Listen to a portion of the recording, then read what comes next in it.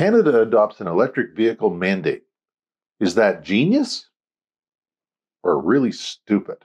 Canada's Environment Minister, Stephen Guilbeault, announced just before the holidays that they will be adopting an electric vehicle mandate. 20% of new vehicle sales in Canada will have to be zero emission by 2026. In 2030, that number goes up to 60% of new vehicle sales will have to be electric. And in 2035, 100% of new vehicle sales will have to be electric. And by the way, that does mean light duty vehicles. That's not heavy duty vehicles, that's light duty vehicles. So that's personal cars, trucks, that kind of thing. Also fleet vehicles and so on, but excluded is certain types of heavy vehicles, tractor trailers, work trucks, that kind of thing. And note it says zero emissions. That doesn't necessarily mean electric. That could mean hydrogen fuel cell vehicles. That could be as yet unknown types of vehicles. And it can also be plug-in hybrids as long as they go 30 to 80%, 30 to 80 kilometers on their battery charge. That's a wide range, 30 to 80 kilometers. So the minimum for it to be considered zero emissions is 30 kilometers. And obviously has a gas engine. That's kind of a nod to some of the realities in remote Canada, where it can be ridiculously long distances to get from A to B, with virtually nothing in between. So there is a use case for this sort of thing. And hybrids would definitely, plug-in hybrids would definitely fill that bill. I don't think 80 kilometers range is a particularly high bar. I don't know why they'd bother with a 30 kilometer range. The Chevrolet Volt plug-in hybrid that dates back to, I think it's 2010 or 2012, did 88 kilometers back then. And by all accounts, it was a very good vehicle. So I'm fairly sure that to achieve 80 kilometers range, or 80 kilometers range, that shouldn't be too hard. As for why it's a 30 to 80 kilometer range scenario is the incentives or credits that will be available to EV buyers to offset the higher cost of EVs will be prorated on plug-in hybrid vehicles. So if your vehicle had 80 kilometers range, you would get the full credit, whatever that is. I haven't been able to see anyways that they specified what that credit will be. And if you're at 30%, then it's a prorated version of that amount. So let's just say it's 40 kilometers range. Instead of 80 kilometers range, maybe you get, I don't know, 2/3 of the incentive, whatever that is. That's how that will work.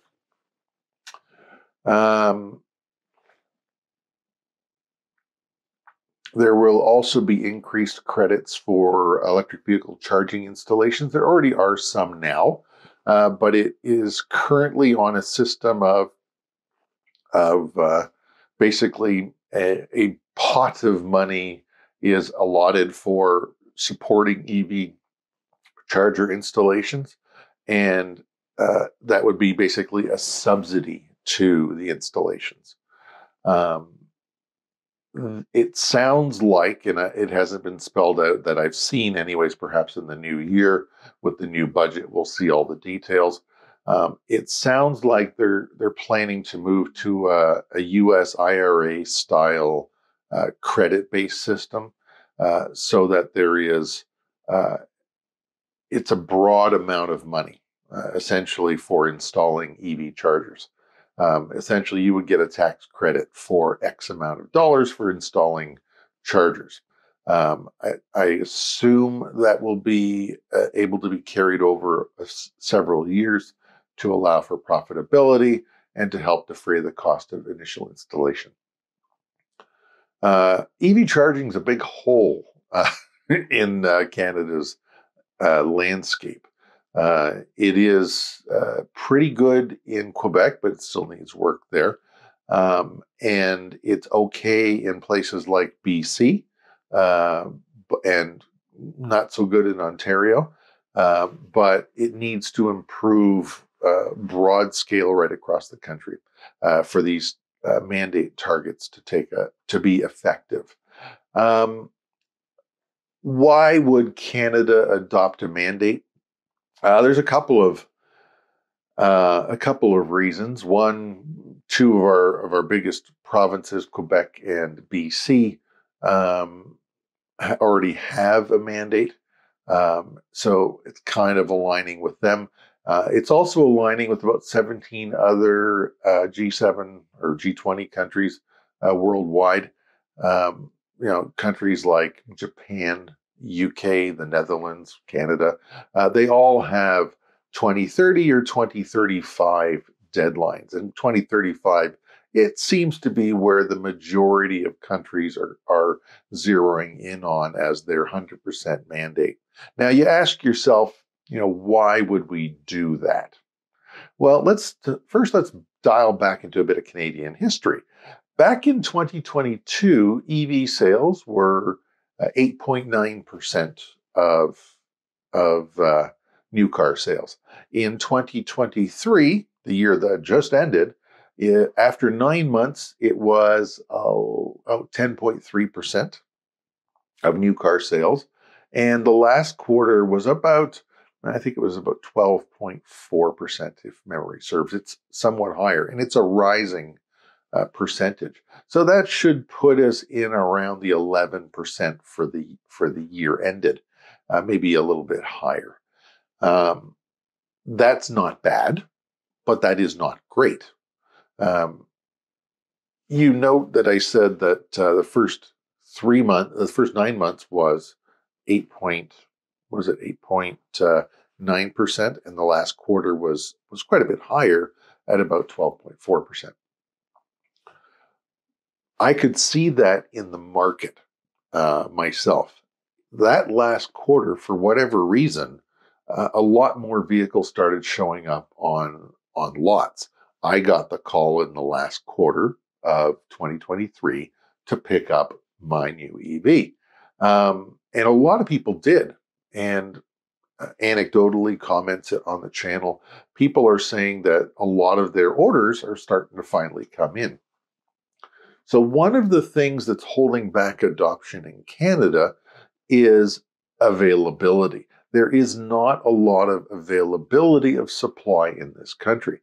You only have to watch YouTube channels out of the States or Europe for a few days to realize that they have a whole lot more product than we do. And specifically in the States, less so in Europe, but in the States, they have a lot more product in states that have EV mandates. So states like California. California gets basically every kind of EV on the market, shows up in the dealerships in California, and they have multiple copies on the lot for you to choose from. States that don't have mandates don't get as much support. They don't get as much product. Now, why is that? Well, on the cup is half full side, automakers can only produce so many vehicles right now. They're going flat out. They're producing as many as they can. So they're gravitating those vehicles to the places they have to put them by law, or they'll get fined or whatever the case may be in that jurisdiction. The negative side of that is the negative side of that equation is the auto manufacturers are trying to wring every last dollar out of their ICE production. And if there is no mandate, they will conveniently not have too many electric cars going to those markets because they want to sell more ICE vehicles. Could be one, could be the other, probably is a combination of both. GM is a great example of probably the former. They are having a terrible time getting new EVs out the door because they're having real problems with their Ultium battery production. and they decided to cancel the Bolt before having the new production line open for the Bolt. So GM is making their own bed. Why would Canada and 17 other countries, and apparently more coming on board soon, make a decision to have EV mandates? It sounds politically dangerous.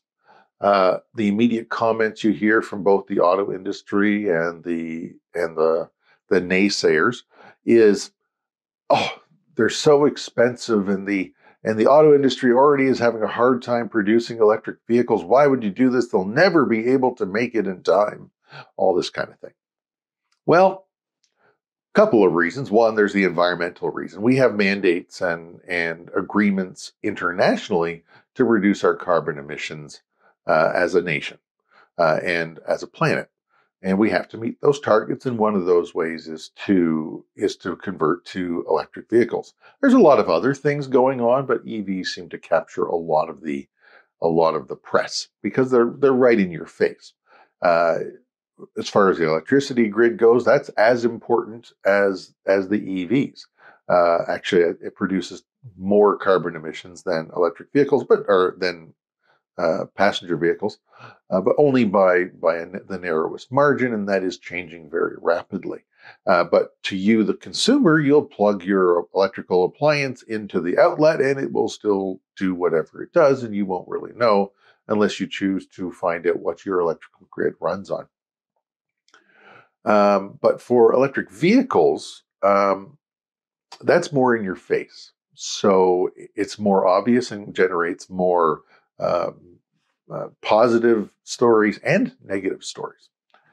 But why would a country like Canada or 17 other countries do a mandate? Well, they have heard from industry for not just electric vehicles, but for other things. If you want to change behavior, you want to change what is produced, you need to have legislation in place to mandate that change.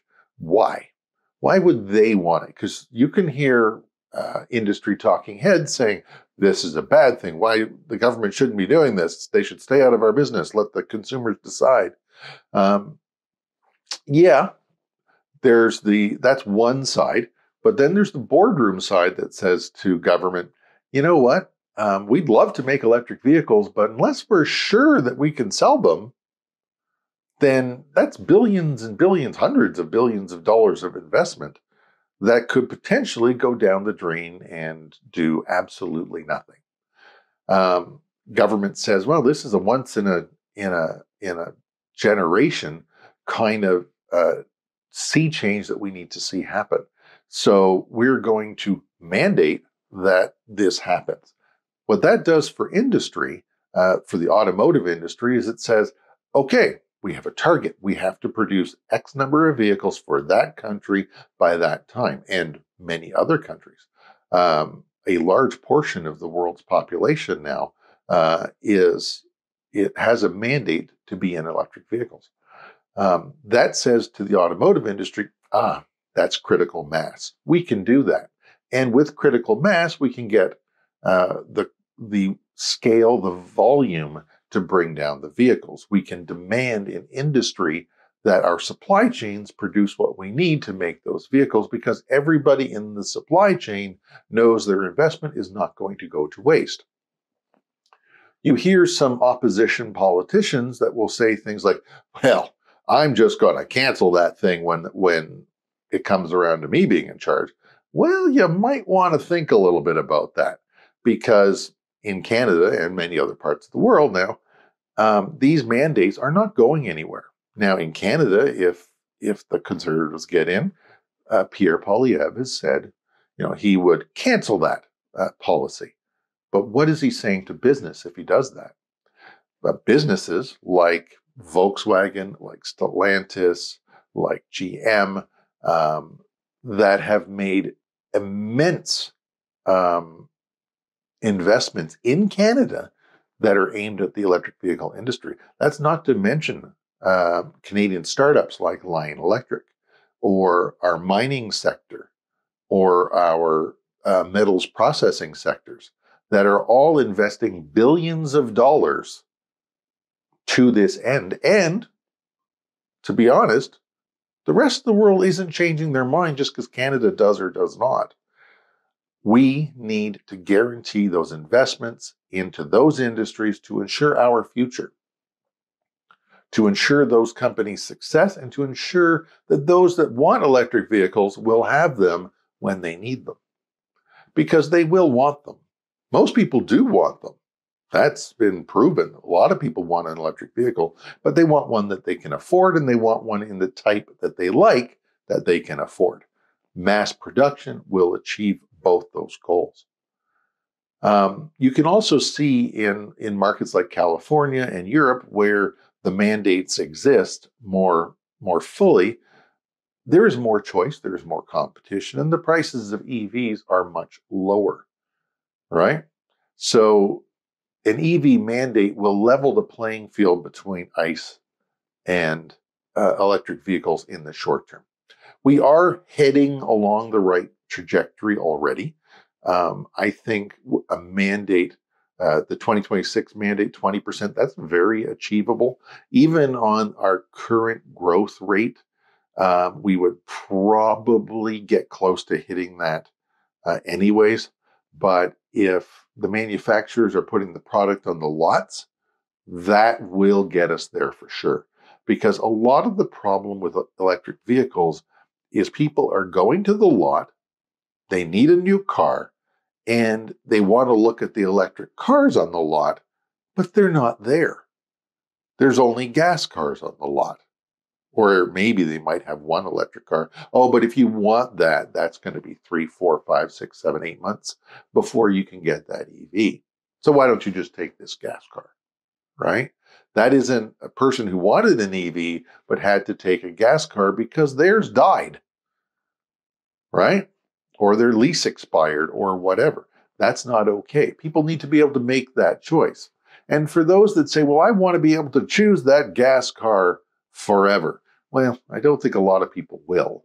As the industry, and it's not just Canada, you have to remember there is no Canadian automaker that's just surviving making vehicles for Canadians. No, they're all international players. We make a piece of that market. If other countries are doing mandates and are moving to electric vehicles and we say, hey, no, we don't want to do that, we're going to do it anyways. You know why? Because the tipping point is coming where it is more cost effective for vehicle manufacturers to make electric vehicles than gas vehicles. And that's when the pendulum's going to switch. People are buying less gas vehicles and they'll be buying more electric vehicles. That means the supply chains for gas vehicles will get more expensive and the supply chains for electric vehicles will get less expensive. Make sense? That's supply and demand. That's supply side economics. That's just the way that works. And right now it's a budding industry, but it is growing. I've heard some comments about how a lot of the electric vehicles and the parts come out of China. And that is true because China produces a lot of electric vehicles. They're 20 or 22% of their new vehicle sales are electric in China. That's a lot. That's more than basically the rest of the planet combined. That is huge. So China is doing their part and they're growing. But if you haven't noticed, Canada and the States and Mexico and Europe, they're all doing their parts too. We're building battery plants. We're building mining, metal processing factories, all in North America. We're retooling car plants that used to produce ICE vehicles to produce electric vehicles. We're building new plants to produce electric vehicles. The change is happening and more vehicles will be electric. But it will take time and it does need certainty. That certainty also will matter for the EV charging industry. Right now, I have no idea why people build EV chargers because I'm fairly sure they don't make any money. They cost a ridiculous amount of money to install right now because they're not produced. Each one is virtually bespoke. They make some volume, but it's not like an assembly line, not even close. It's very expensive to buy electric vehicle chargers. Think The faster chargers are probably around $250,000. And some of the slower ones you might get for, like a 50 kilowatt, you can get probably for about 30,000, 30 to 50,000. And then you have to hook it up, which basically doubles the cost. So think at least 100,000 to 150,000 to install one charger. And you got to make that back at what, $28 an hour? I don't know how you do that. But God love them, they're trying. The mandate will allow bigger players, allow more players, existing players, like gas station chains, like convenience store chains, like restaurant chains, like mall chains, like condos and apartment buildings, to start making the investment in EV charging, getting that scale of mass production up. And with that investment they'll make that investment in EV charging because they know 20% of new electric vehicle sales in 2026, or new vehicle sales in 2026, will be electric. And that in 2030, that goes up to 60%. And in 2035, that's 100%. That says that is a business plan that goes from here to here to here to here. And that's something they can sell to a bank. That's where they can get financing. That's something they can sell to investors and shareholders, that they can do these things. Does that make sense? I hope it does. Please comment and subscribe. If you thought this content had value, please put a like, subscribe, and for sure comment. I want to hear what you have to say. The comments have been growing quite a bit lately, and I try to answer all of them.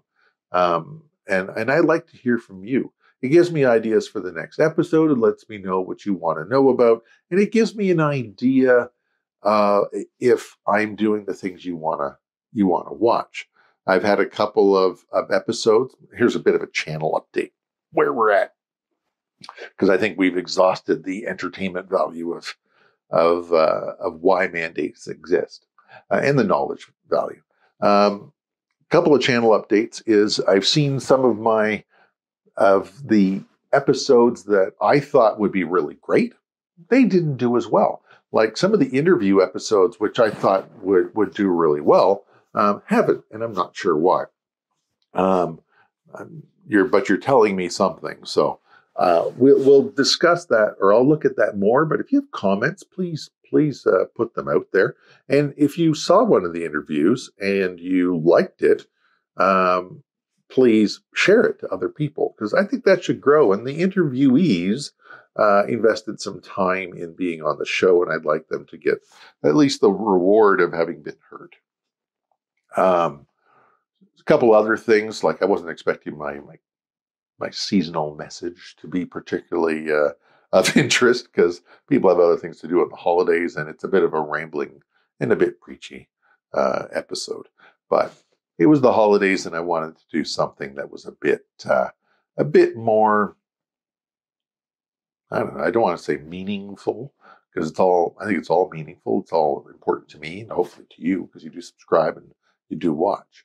But it was a bit more moralistic. And not everybody wants to be moral that, but the holidays are a time to reflect and I think make some new commitments and some new changes. It's 2024. I hope you enjoyed the Northern Electric Vehicle Experience in 2023, and I hope we grow and grow and grow in 2024. Please send me those comments and let me know what you want to hear and see. That's it for now. Again in the week. Bye for now.